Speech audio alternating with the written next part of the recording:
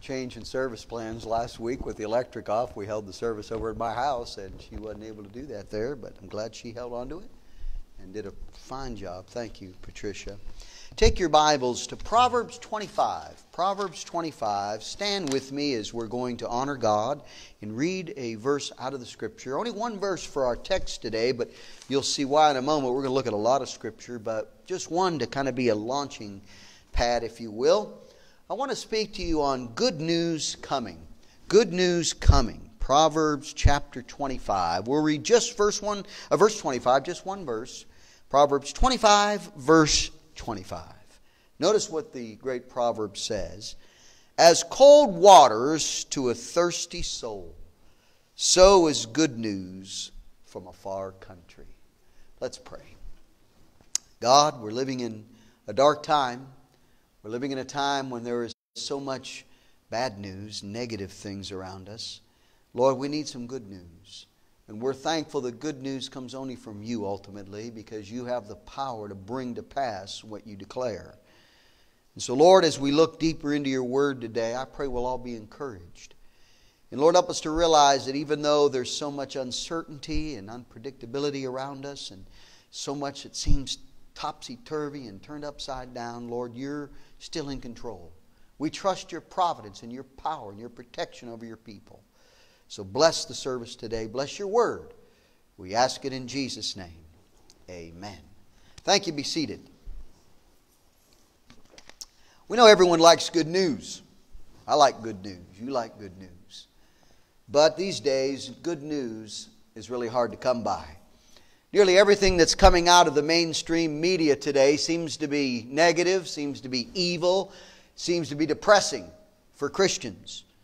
How we'd all just love to hear something peaceful, something wholesome, something that, oh, I'm sorry, we didn't let the children's church go. I apologize. Let's let the children's church dismiss. See, me leading the singing just doesn't work on a regular basis. Too much to do it one day. Young kiddos, head with Miss Hunter. Tell that to Angel and Cody next time, how bad things went when they weren't here. Maybe they'll try to make plans to be here, whatever it takes. Forgot all about the children's church. We're trying to let them stay through the special. We used to not do that, trying to give them a little less time back there. Anyway, back to the message. Sorry for the interruption, but I was saying how we'd all love to hear just some good news occasionally. How about some news that would just, and I'm talking about from the mainstream, so I know I'm wishful thinking here. It's probably never going to happen. But let me just wish a little bit. Wouldn't it be nice if we'd hear some news that would recognize that God exists and that God is good? Wouldn't that be great to hear? Something wholesome, something good and traditional, with traditional values. We just don't seem to hear any good news these days. But there's good news coming. Now, let me give you a couple things about good news, though, as kind of a lead into the message today. Several things about good news we have to understand. First of all, good news is only good in the eyes of the beholder, as they say. It's only good if you consider it good. For instance, you know the word gospel, as we use it all the time, the Bible uses it, means good news. But you know, it's not good news to people who reject it. If you ask an unsaved person if the gospel is good news, they would say no, they don't even know what it is, let alone that it's good news. And also, who determines something that's good or bad? Hey, you have to have someone who states the standard. Only God can tell us what's really good, so only God can really give us good news. The world's got a lot of bad news, and it doesn't even know what good news is. Now, secondly, I could say the old mission theme. Brother Frank, who's with us today, I'm sure he's heard this many times, but missionary conferences I've heard use this statement. Good news is only good if it gets there in time. Right? I used to hear that years ago when I went to my first conferences and missions, and I used to think that was a tremendous thought and such a convicting thought. Good news isn't good if it doesn't get there in time, right? If we don't get to the mission fields of the world soon enough, people die without ever hearing of Christ. It wasn't good news to them once it got there, right? And then thirdly, and this is kind of really the most important thing because we're going to make some contrast today, good news is only good when compared to the bad news. You would know what good news is if you didn't know what bad news was, right? Now, the Bible is full of good news, but there's one very important disclaimer that we have to state up front before we can really appreciate good news. we've got to take the bad news first. Do you know the Bible is laid out in that order? Bad news, then good news.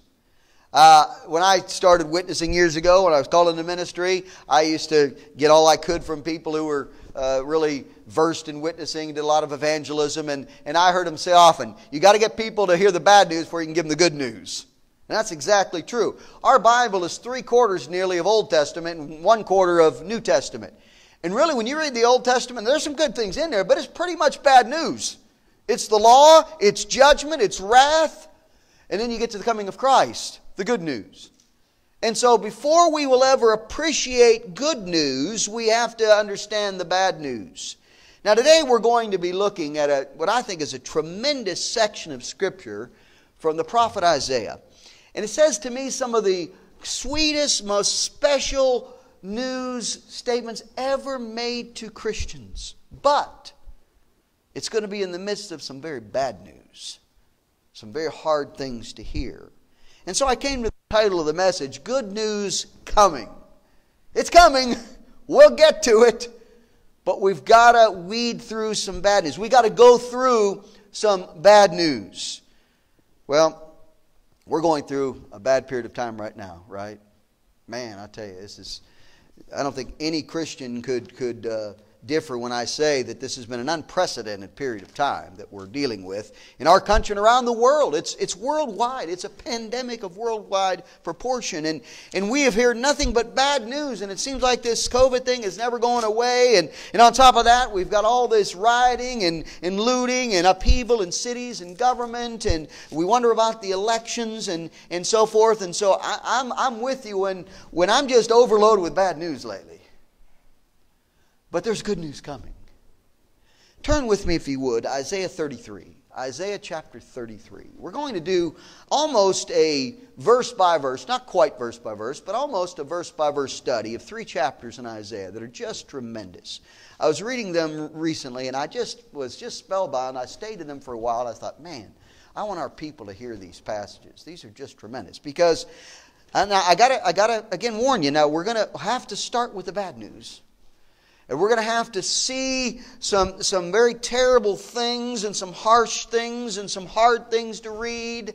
But then you're going to be opened up to, I think, some of the most precious and beautiful and just joyous passages that we can ever read. And it's because it's in the setting, and I'll give you a little bit of lead-in before we jump right into the text. Because this passage, Isaiah 33 through 35, that we're going to look at, is really prophetic. What I mean prophetic, Isaiah is foretelling the future. Now, in Old Testament prophecy, a lot, you'll see, the prophet will give an immediate fulfillment that would affect Israel or Judah or the Jewish people. But many times, as we'll see here, he's going to go way past just the immediate for the Jews and go to the end times, to future end time prophecy. Eschatology, theologians call it. End times prophecy.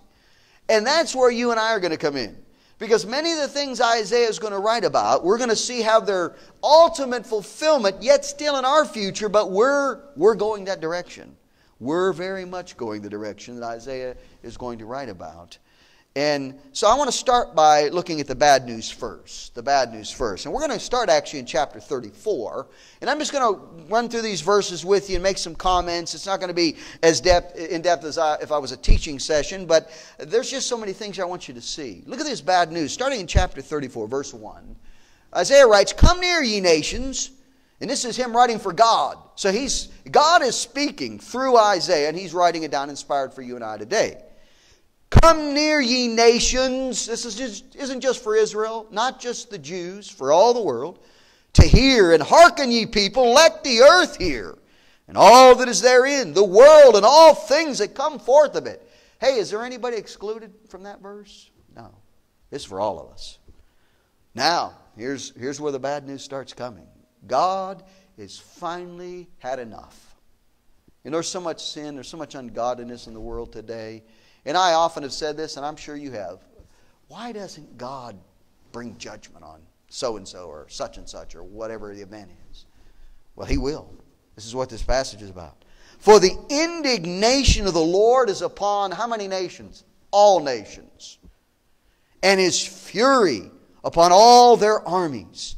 He hath utterly destroyed them. He hath delivered them to the slaughter. Now, many things he's going to say have their fulfillment in what we call the tribulation period. This is an eschatological term about that 7-year period where God's final judgment is going to be poured out on the world. It's primarily seen in the book of Revelation. We won't go there for sake of time, but in another setting we could study that. But that's a lot of what he's saying when he talks about something already completed like this is when it will be fulfilled then.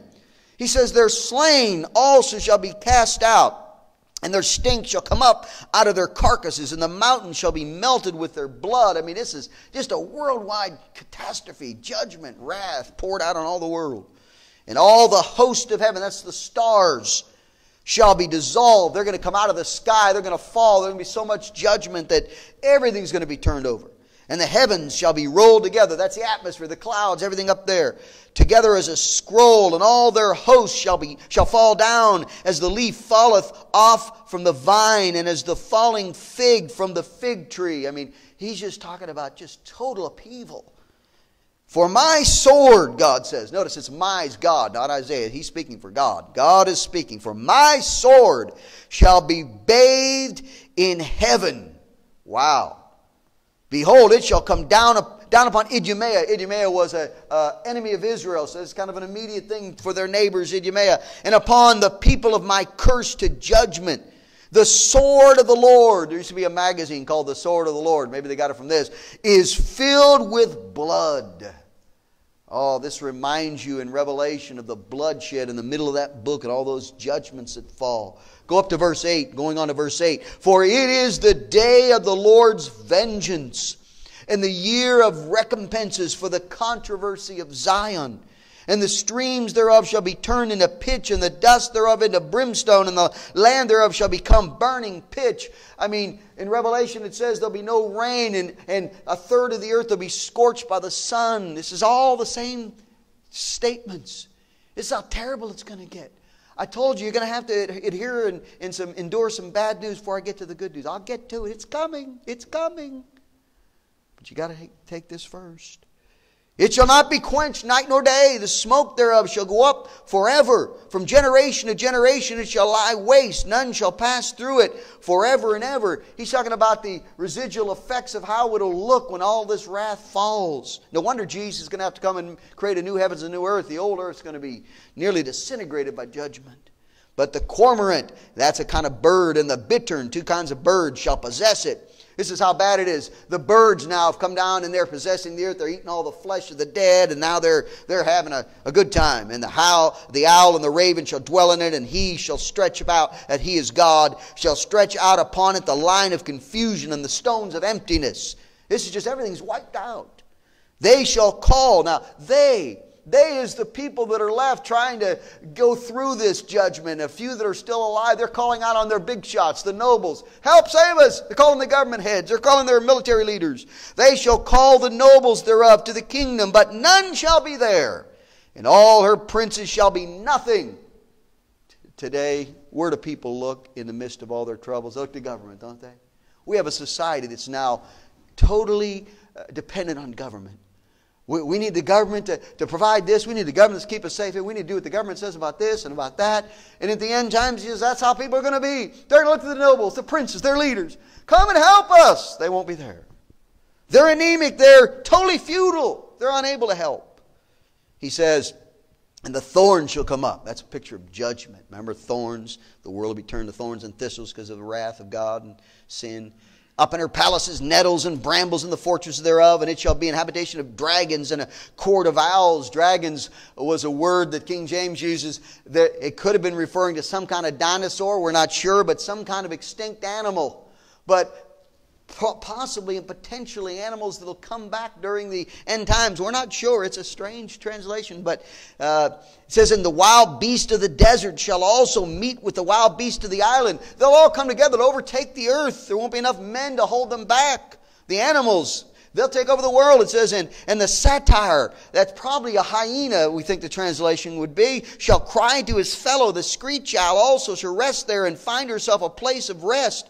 There shall the great owl make her nest and hatch and gather under her shadow. There shall the vultures also be gathered, every one with her mate. Now, We read about the vultures and the birds. Now let me go on. That's just one passage. Now if you go back to chapter 33 is really interesting. It contains parts of both bad and good news. 34 and 35, all bad news in 34, almost all good news in 35. 33 is kind of a mixed bag of both. Look at chapter 33 verse 1. Woe to thee that spoilest, and thou wast not spoiled, and dealest treacherously, and they dealt not treacherously with thee. When thou shalt cease to spoil, thou shalt be spoiled, and when thou shalt make an end to deal treacherously, they shall deal treacherously with thee. He's talking about the enemies of Israel, really. Those who spoiled Israel, took away many things, and treated them treacherously. You're going to be treated the same way, he says. Woe to you. Oh Lord, and I'm going to stop right there because we're going to talk about that verse later. Look at verse 3. He kind of just back and forth. Verse 3 says, At the noise of the tumult, the people fled. At the lifting up of thyself, the nations were scattered. I mean, I hope you're getting a little bit of what I'm trying to show you. This is just total chaos. This is what, you think COVID's bad and it's really created chaos in the world, confusion. This is the ultimate. Everything is messed. Everything is just thrown out of kilter here. And your spoil shall be gathered like the gathering of the caterpillar, as the running to and fro of locusts shall he run to them, or upon them. Verse 7, down to verse 7, he says, Behold, their valiant ones shall cry without, the ambassadors of peace shall weep bitterly. Here's again, leaders and people trying to make some sense out of what's happening, trying to salvage something out of the world when it gets like this. They can't do it. The highways lie waste, the wayfaring man ceaseth. The traveler. A wayfaring man's a traveler. He's just going to and fro and thinks he's just in control of everything as he can go wherever he wants. He ceases to exist. He hath broken the covenant. He hath despised the cities. He regardeth no man. That's how selfish people are. That's how they'll get, even worse than they are now. They'll regard no one else. The earth mourneth and languisheth. Now he mentioned several places here that usually are beautiful places. Lebanon is ashamed and hewn down. They had remember the cedars of Lebanon, beautiful trees. Sharon, the rose of Sharon, the lily of the valley. What is it? It's a wilderness. And Bashan, remember the bulls of Bashan, a beautiful grazing. And Carmel, shake off their fruits. There's nothing left there. Once beautiful places are left desolate. Now will I rise, saith the Lord. Now will I be exalted. Now will I lift up myself. This is God saying, you know what? Everybody's wondered why it's taken me so long, and my people have wondered, how long, oh Lord, how long until you act, until you intervene, until you work and do something in the midst of all this evil that's happening. He said, I will now. Now I will arise. I will be exalted. I will lift up myself. He shall conceive chaff. He shall bring forth stubble. Your breath as fire shall devour you. Your words will be your doom. And the people shall be as the burnings of lime, and as thorns cut up shall they be burned in the fire. Fire's judgment, and this could be eternal judgment. Could be literal, could be eternal, both. Hear, ye that are far off, what have I done? And ye that are near, acknowledge my might. We have a world that denies the true God. More and more people are denying Him. He said, you're going to know who I am. You're going to have to acknowledge it. Every knee shall bow and every tongue shall confess. He says, the sinners in Zion are afraid. Fearfulness has surprised the hypocrites. Now let me stop right there, because actually that verse pivots right from there. So, I don't want to belabor this too much more because we had so much more to read, but this is the bad news. Here's God showing in a prophetic passage. And I read it, when I read it a few weeks ago, and I began to think about this, it sounds much like our world is getting like this. It's getting so confused. It's getting in such turmoil that people are looking at their leaders and they're looking for something to give them meaning and purpose. And Christians are thinking, God, how long will you let these people do that? These liberals, these atheists, these ungodly, these abortionists, all these people. How long will that happen? How long, oh God, would you put up with that? It's bad news. But then I want you to see, secondly, in the message, this is important. This is the whole hinge of the whole thing. I want you to see the bridge in the middle. There's a bridge in the middle. Here's what this bridge is going to do. It's going to take us from the bad news scenario and show us how we get to the good news. Without this bridge, there is no good news. I'd have nothing good to say to you today without this bridge. And this bridge is, I call it a bridge because when I saw these verses, I said, they're right in the middle of things. Oh, bridge is in the middle. It's going to be in the middle of a verse. It's going to be in the middle of 2 chapters. There's a couple little bridge statements. And they come in 2 questions. So I'll just pose them as 2 questions. First of all, who's the good news for? Who's the good news for? Look at this bridge statement back in chapter 13. Remember where I left verse 14, right in the middle basically? He then asks this question. Kind of pivots the whole verse. In verse 14 of chapter 33, I ended with the sinners in Zion are afraid and fearfulness is surprised, the hypocrites. Then he says this, or asks this question. Who among us shall dwell with the devouring fire? Who among us shall dwell with everlasting burnings? That sounds like a strange question. What is he saying? Who's going to endure this wrath? Who's going to get through it? Who's going to endure all God's judgment? Here they are. He's going to describe us in verse 15. Who are they? They're believers. True, converted, saved people are the only ones who are going to make it through. He says, he that walketh righteously and speaketh uprightly, he that despiseth the gain of oppressions, that shaketh his hands from holding of bribes. That means he won't hold on to a bribe. He gets it out away from him. He won't put up with it. That stoppeth his ears from hearing of blood or violence. He doesn't even want to hear about the evil things that are happening. And shutteth his eyes from seeing evil. He doesn't want to be a part of it. Now, this is a really interesting way of describing Christians, isn't it? He doesn't say the people who are going to make it through are going to be the born again, the converted, the regenerate, the saved. He doesn't call it. You know what he does? He describes how we live. Because in God's eyes, if you're not living it, you don't have it. That's what he's saying. He's saying, you know who is going to make it? The people who really, genuinely have my salvation, because this is how they live out their lives. Boy, it's hard to live out this kind of life in the midst of all I've been reading. Walking righteously, speaking uprightly. Wow, that's not easy in our day and age, is it? It's getting harder and harder to walk righteously and speak uprightly. But that's the kind of people God says are going to make it. Through all the hardship, through the fires and the judgment that's falling, it's going to be coming all around us. They're going to make it. So not only who is the good news for, the saved, but secondly, in this bridge in the middle, how do we receive the good news? Go to chapter 34. There's 3 ways in which we as believers are going to be able to receive this good news. You got to be saved first, but this is how you receive it. Now, just being saved doesn't mean you'll really appreciate good news unless you have these 3 things. First of all, by seeking the Lord. Look at chapter 34, verse 16. Seek ye out of the book of the Lord and read. What a great statement in the midst of all that's happening around this passage. He just stops and says, hey, if you want to make it through all this judgment I'm writing about, you better be seeking the Lord. And where's the best place and the only place we can be sure we're finding the Lord?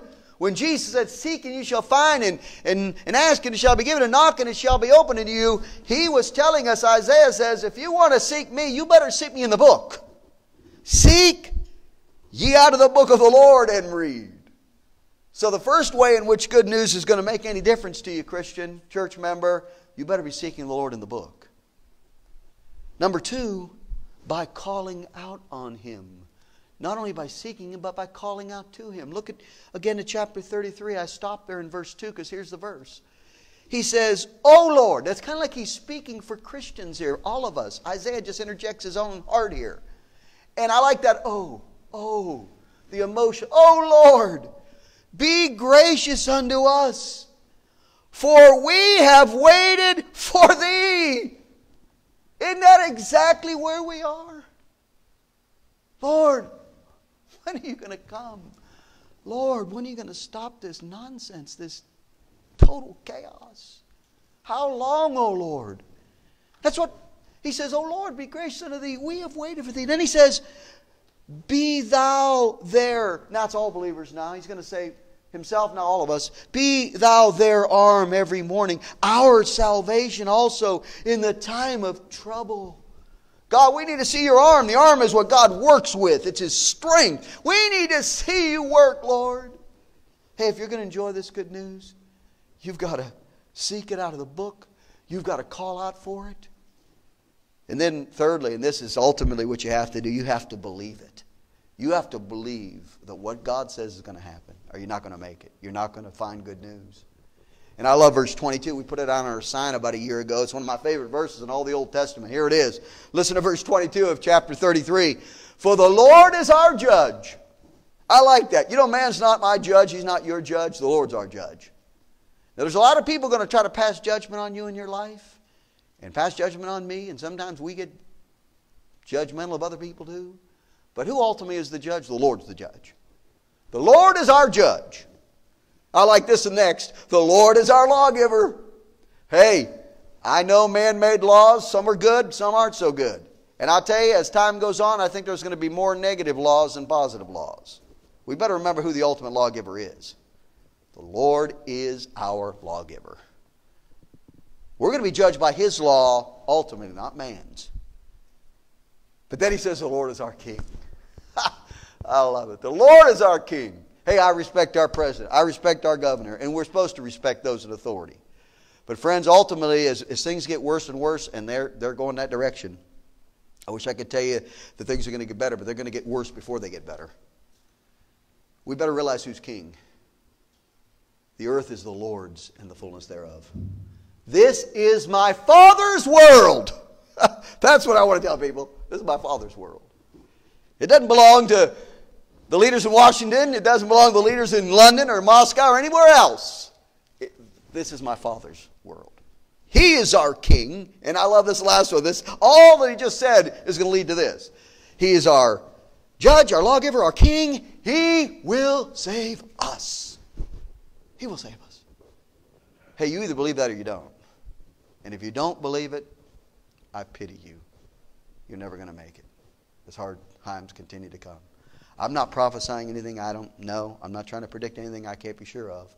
But I'm telling you, if we're in the end times as I think we are, things are going to get worse before they ultimately come to the good news, which is what I'm going to end on in a moment. I'll tell you, friends, we better realize who's in charge. He's the King. He's the lawgiver. He's our judge. He will save us. Because if He doesn't, who else will? If God doesn't save you from the mess that's going on in this world, nobody else can. Now, that's the bridge. I love that. You had all the bad news. Man, it was bad. It was hard to read. There's going to be a terrible judgment coming on this world. But if you're part of the bridge, you've moved past that. You've moved over the bridge. Now you're into the section of the good news. Let's end by the good news finally. We had the bad news first, the bridge in the middle, the good news finally. Chapter 35. One of the most precious chapters in all the Bible. Listen how it starts. The wilderness and the solitary place. Now he starts it by telling you how things would get from judgment. The bad news brings it that way. Everything looks like wilderness and solitary place. Empty. But then he says, shall be glad for them. For them. For what? For all the good that God's going to bring all of God's people. And the desert shall rejoice and blossom as the rose. It shall blossom abundantly and rejoice even with joy and singing. The glory. Remember those places I read back in verse 9 of chapter 33 and all the negative about them? Now they're turned away to positive. They're turned back to positive. They're beautiful again. He says, the glory of Lebanon shall be given unto it. The excellency of Carmel and Sharon. They shall see the glory of the Lord and the excellency of our God. Now let me let you in on a little hint. Because you're going to see it, so you might as well just know what you're getting into here. This is the coming of Christ. You're going to see Him come here. He's going to be in glory. He's the one that brings all this. He's the only one who can restore this world. Imagine, after all the negative things we read earlier, how's that all going to be turned around? The only way it can be turned around is by Christ coming in the flesh. And He will. And so he says in verse 3, I like this. Here you and I are just so beaten up by all that's going on in the world. Strengthen ye the weak knees and confirm the feeble knees. Say to them that are of a fearful heart. Aren't we all like that from what's happening? Be strong. Fear not. Behold, your God will come with vengeance. Even God with a recompense. He will come and save you. Isn't that great? Hey, I don't know when this mess with COVID is going to be over. I don't know what's going to happen with China. I don't know what's going to happen with terrorism. I don't know what's going to happen with the election. I know this though, my God will come finally. And when He comes, He's coming with vengeance. Now you say, should we include that as part of the good news? Yeah, you know why we should include it? Because He's already said if they'll seek Him and they'll find Him, they could be saved from the wrath to come. So here's what He's saying. And we can look at the imprecatory Psalms, and the psalmist says the same thing. We want all people to be saved. But if the wicked will not, then we could rejoice that one day they're going to be removed. That's what He's saying. Hey, I pray that every unsaved person, we had to pray for the unsaved leaders in our country, the unsaved leaders around the world. I pray they'll turn to God and stop their wicked ways before it's too late. But now we're past that. We're at the end now. And God says He's coming with a vengeance. And He will come and recompense them. And He will come and save you. Now look at verse 5 and 6. Very interesting. Because you're going to read these with me and think, that sounds like the first coming of Christ. Well, it was. It was a picture. He previewed what would ultimately happen later. But listen to what He says. Then the eyes of the blind shall be opened, and the ears of the deaf shall be unstopped. Remember all the miracles Jesus did with the deaf and the blind? Then shall the lame man leap as an hart, as a deer, and the tongue and the dumb sing. For in the wilderness shall waters break out, and streams in the desert. Well, Jesus brought a little preview of that. But ultimately, Isaiah's not writing about the first coming. He's writing about the second coming and how the world's going to be restored under Messiah. Your God will come. And, verse 7, the parched ground shall become a pool, and the thirsty land springs of water. Here, all that I told you how everything was wilderness and desert and empty and desolate. Now it's all blossomed. It's beautiful. It's springing forth to life. In the habitation of dragons. How bad dragons were. If that is supposed to be dinosaurs, maybe there's dinosaurs that'll come back and they'll live in peace in the millennial kingdom to come. That's possible. But he says no matter what animal that could be translated, it's a bad thing at first, but now it becomes a gentle animal. Where each shall lay shall be grass with reeds and rushes. They'll just lay down and be comfortable and calm. I love this one. And a highway shall be there. What kind of highway? We got a lot of highways. This is no regular highway. This is a highway to go see God, to go see Jesus Christ. Because he says, and a way, and it shall be called the way of holiness. Now, if I took other scriptures, I could prove to you that during the millennial age, the 1,000-year reign, there'll be a highway. I don't know what it'll be called. Maybe it'll call Jesus Highway, the King's Highway. There used to be a road called the King's Highway in the old times. Maybe it'll be called that. And you know where that road leads? Right to Jesus in Jerusalem, where he'll be reigning and ruling from a literal temple in Jerusalem. And I think that's what he's talking about. It's the highway. Because, and he says, the unclean shall not pass over it. Nobody's going to defile that highway. Talk about littering. There won't be any littering. There won't be any unclean at all on that highway. But it shall be for those. And he says for those, meaning the saved, for those that are not unclean. And then he just adds this in. It's kind of a hard way to figure out the translation here. But he's saying, the wayfaring men, though fools, shall not err therein. The wayfaring men, according to chapter 33, we already looked at that phrase, speaks of the traveler, the vagrant, the happy-go-lucky, prideful person. He's not going to be there. He's a fool. Though a fool, he's still not going to be there. It means just because he's a fool, that's no excuse. He's not going to be there. And then he says, no lion shall be there. Wow, that's why I think the dragons will be laying down in peace. He says, nor any ravenous beast shall go up thereon. Now this doesn't mean anything when you read this unless you read what I already read to you earlier. Remember I told you good news is not good news till you understand the bad news. Remember all the animals and all the havoc they're wreaking over the earth earlier?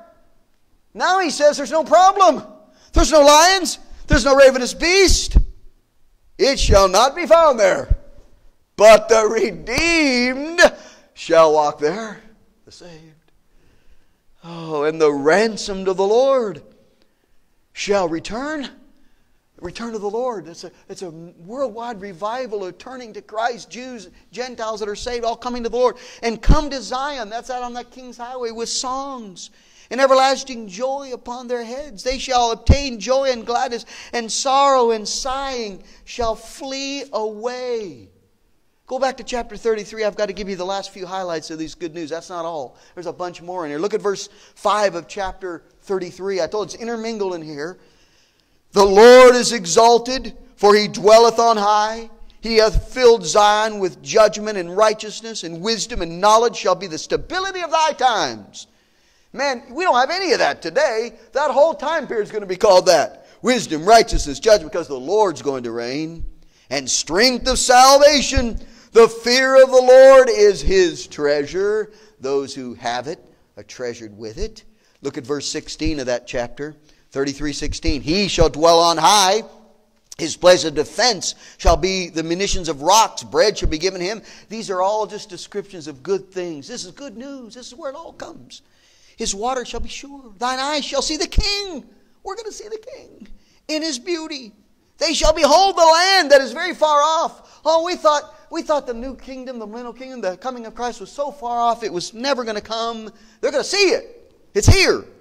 Thine heart shall meditate terror. And what it means, this is kind of tough to follow, but he's saying you'll think about things that used to cause terror, but they'll be gone. You'll say, what happened? I don't fear anymore. Where is the scribe? Where is the receiver? Where is he that counted the towers? That's all the leaders. That's all the people who thought they had their whole act together. Where are they? Where are all the big shots? Thou shalt not see a fierce people. You're not going to see any more enemies anymore. Any bad people, terrorists, the like, none. A people of a deeper speech than thou canst perceive, of a stammering tongue that thou canst not understand. Where are all those people at? Look upon Zion, the city of our peace. Solemnities is a word of peace. It means look at all the peace that Zion will have. Thine eyes shall see Jerusalem, a quiet habitation, a tabernacle that shall not be taken down. Wow, imagine how many times the temples in Jerusalem and that whole city was leveled by enemies. Never will it be leveled again. When Jesus rules from Jerusalem, it'll never be destroyed. Not one of the stakes thereof shall ever be removed, neither shall any of the cords thereof be broken. Notice verse 21. But there the glorious Lord will be. Unto us a place of broad rivers and streams, wherein shall be no galley with oars, neither shall gallant ship pass thereby. That was referring to enemies. When ships would come into Jerusalem or into Israel on the coast of the Mediterranean, it meant danger. It meant doom. Your enemies were coming to take over the land or take you captive. He said, no ship shall ever come again.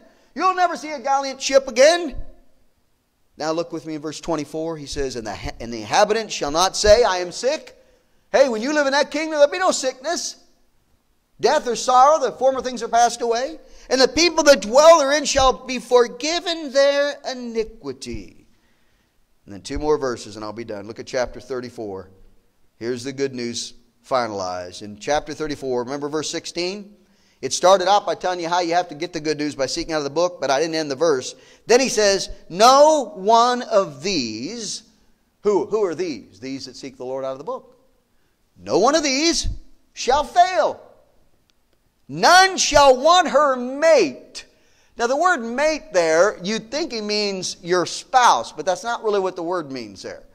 The word mate can mean companion or friend. What he's meaning is you'll never be lonely again. You'll never long for a companion. Maybe you were single for much of your life and you wondered, why didn't God... You'll have a companion. You'll never be lonely again. For my mouth... it hath commanded, this is God saying this, and his spirit it hath gathered them.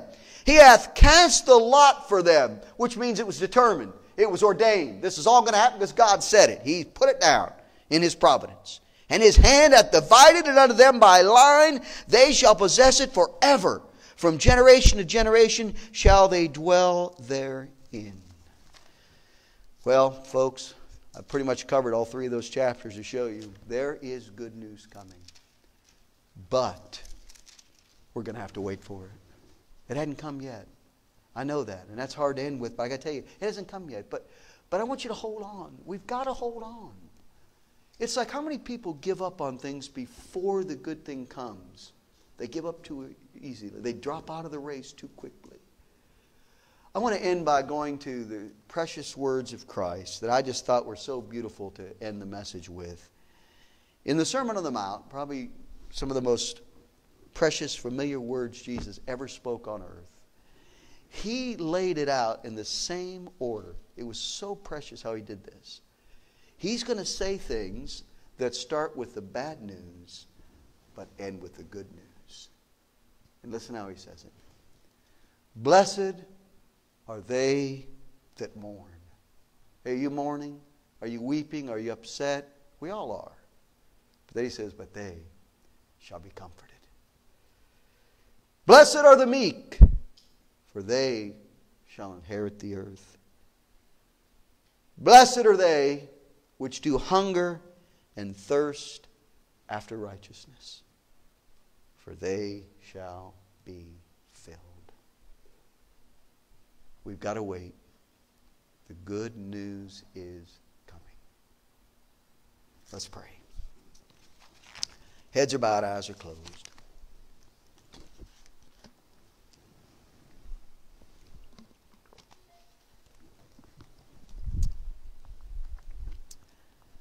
All of us are struggling to get through this time we're living in.